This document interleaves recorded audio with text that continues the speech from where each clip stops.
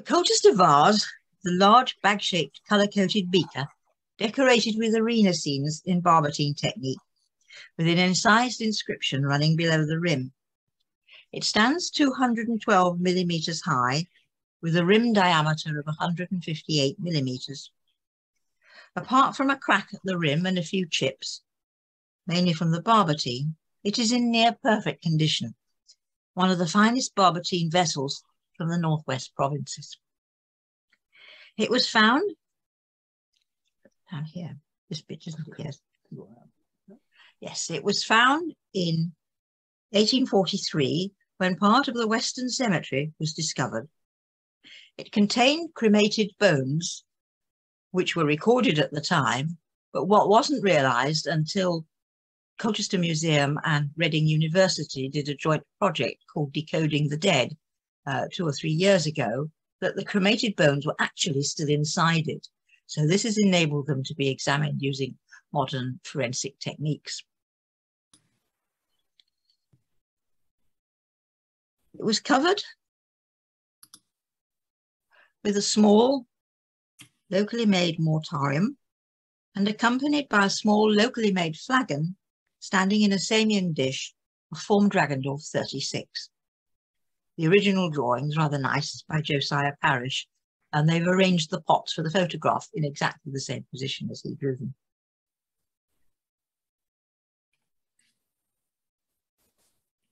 Barbotine decoration is normally, I should say that this is a collaboration between Glyn Davis, who's the curator of Colchester Museum, Nina Crummy, John Pearce, and myself, plus 2 bone specialists, or rather Emily Carroll, who is a bone specialist, and a group from Durham University who have studied the isotopes of the bones. And this is one reason why I didn't want to record it and immediately circulate it, because I'd asked their permission, but not their permission to record it and circulate it before publication. This initial part is a combination of my contribution with Nina Crummy's. Barbotine decoration is normally done by piping soft clay onto the surface of the pot, but evidence on the vase shows that the main figures were made separately, perhaps on a marble slab, and then lifted and applied to the pot. Indications of this are fissures where the motifs have bent to fit onto the pot. I think you should be able to see on the left-hand side, just below his chin, there is a break, a very fine break where the head has been bent to fit onto the pot.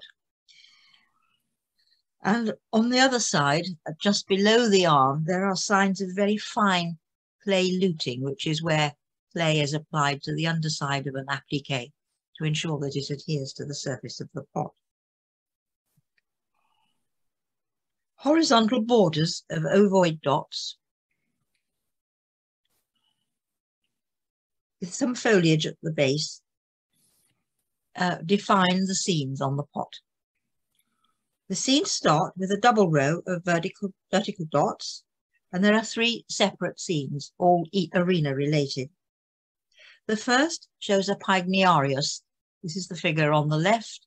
He's armed with 2 sticks, pretty minimally armed, and he has a rather basic loincloth and nothing else. His scene includes both him and a bestiarius who is wielding a whip, and between them they are teasing a small bear. The Pygniarius has curly hair formed from pipe dots, and the bestiarius has straight hair formed from individual pipe lines. The Pygniarius's loincloth is made from individual pipe lines. The bestiarius has a tunic and trews with padded bindings of pipe lines shaped to fit his limbs, a manica to protect his left arm. This is a sort of heavy cloth guard which was used when venatores and bestiari were dealing with animals to protect them from bites.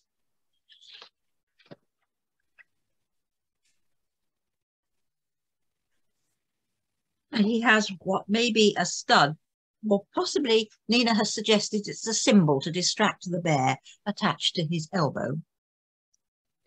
The lash of the whip is very finely drawn. If you can see, it curls down in front of the bear's face, down onto his neck. The bear has its legs formed of two lines, giving the effect of musculature.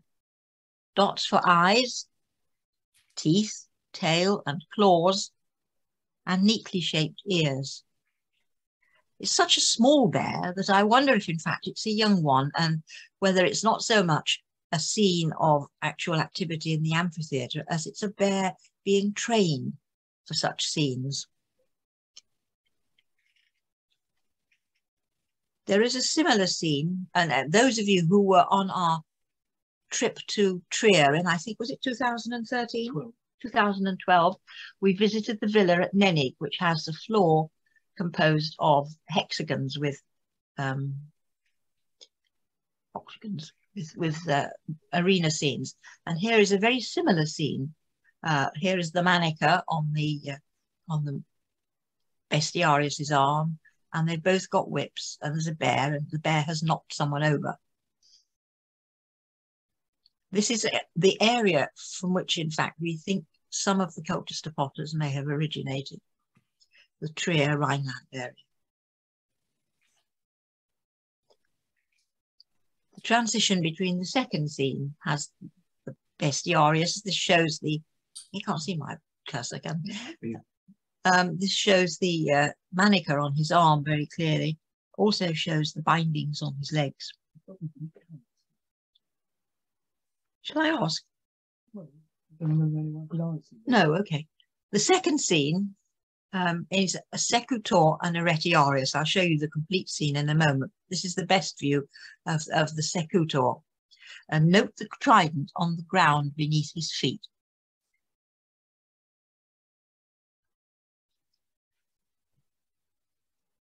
This is a pair of fighters that seem to have been very popular on pottery and mosaic imagery. The secutor wears very basic plain armour, so that the net carried by the retiarius can't catch on anything. And while the retiarius carries the net, as appropriate for his name, and a trident, so he's often called the fisher.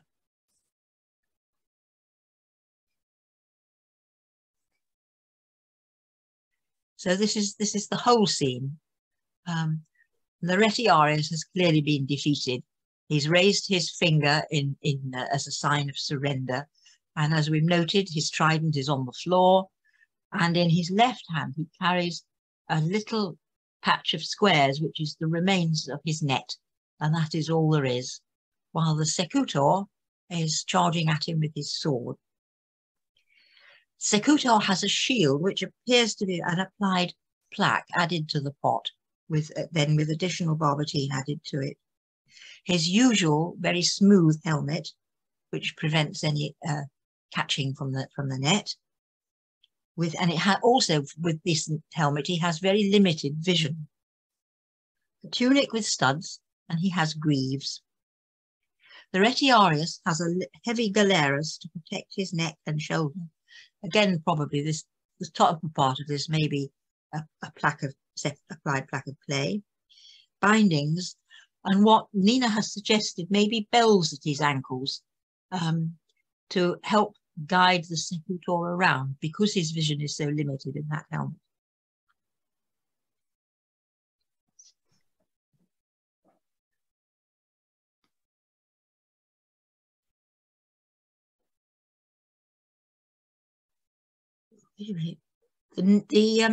The actual net itself is an unusual appearance on a pot.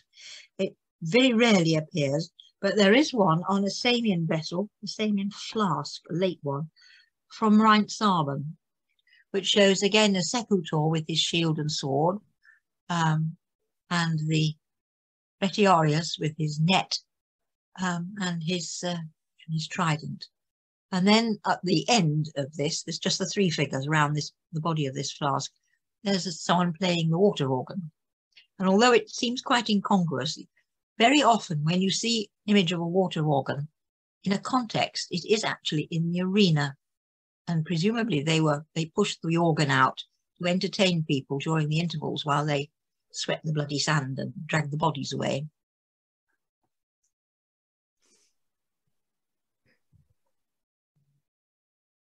So that's just to remind you of the stump of the net in his left hand. The third scene is an animal hunt.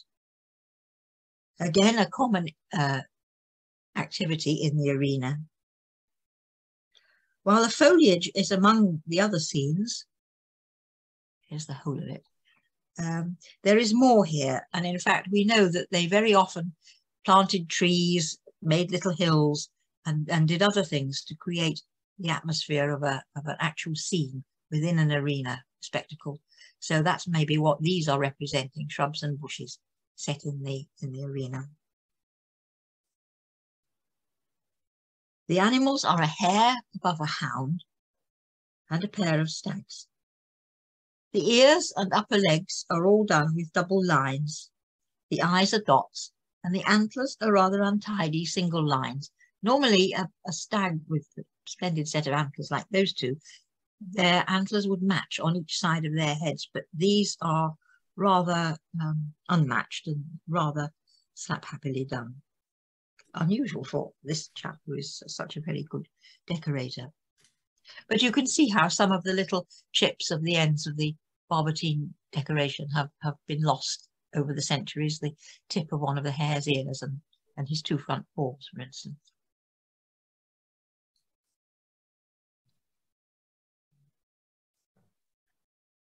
The inscription round the rim has always been described by eminent persons such as Professor Jocelyn Toynbee and others onwards as having been cut after the vessel was fired.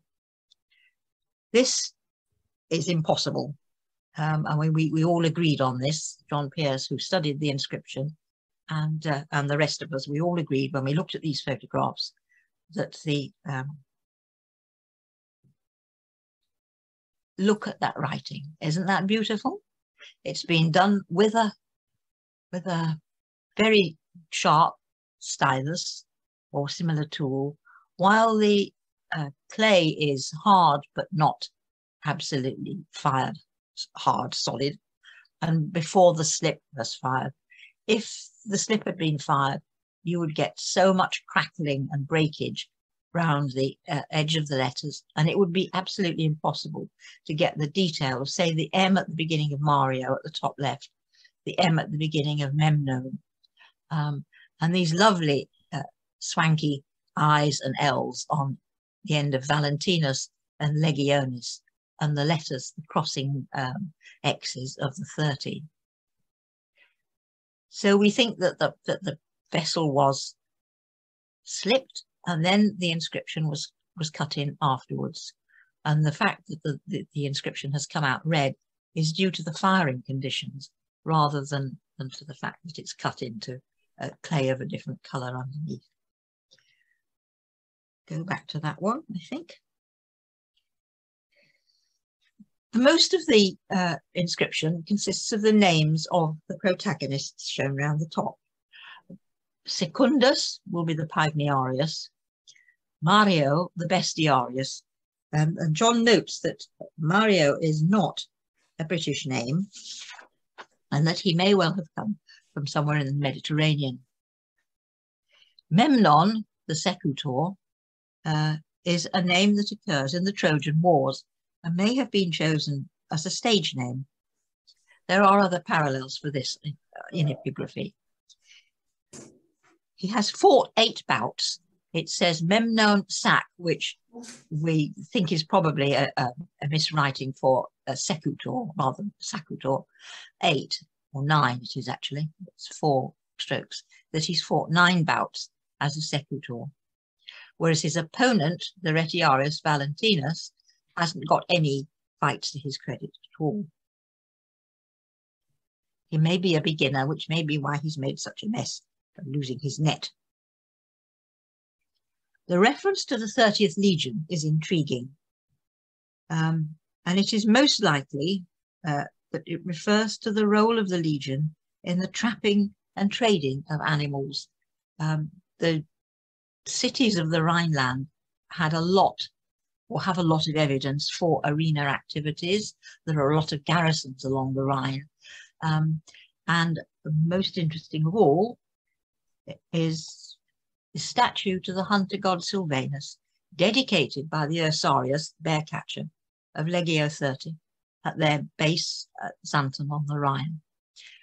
Deo Silvano Caesorinius Amorsius Ursarius Leg 30, Ulpia Victrix Severus Alexander VSLM, which means faithfully and dutifully paid his vow. And it's a statue probably of the god himself, with a bear hoovering up a pile of apples or buns, generally enjoying himself.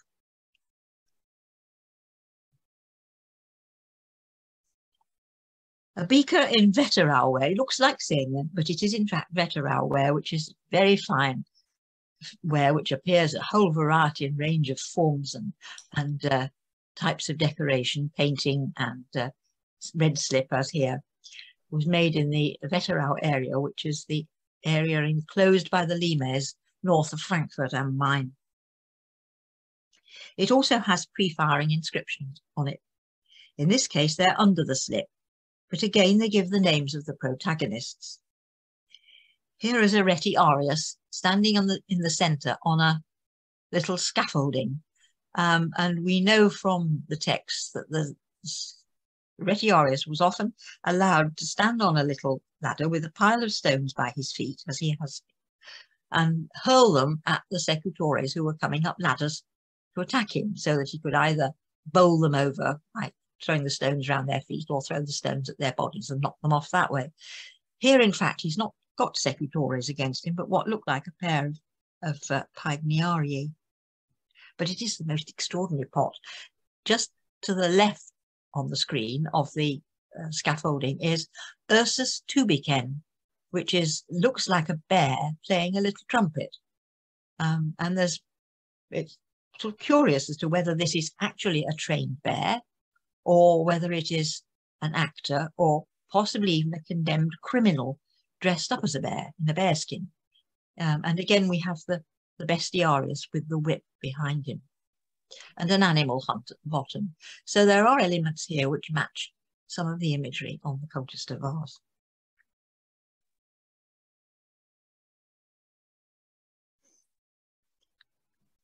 The vase was made in Colchester, where many colour coat vessels have the similar purplish colour coats on red fabrics. This raises the question of the firing. Analysis shows that this ware was made in Colchester of London clay. Some years ago, the Fautores, the International Pottery Study Group, visited Colchester as part of their their congress in Oxford and London. And on display were moulds and bowls of the decorated Samian potters who worked in Colchester, Potter A, Potter B, and also Potter C. And my friend Ingeborg Zetcher, who's an expert on Trier Samian ware, took one look at Potter C and said he isn't Colchester, he comes from Zinzi. So Robin Simons set up a system of analysis by inductively coupled spectroscopy, plasma spectroscopy, I knew I'd have to word that, which showed that indeed the Zinzi bowls are Potter C, but Potters A and B, for whom moulds survive, were actually working in Colchester. And they also examined, by the same techniques, some of the colour coat wares and some of the plain Samian wares with stamps which only appear at Colchester.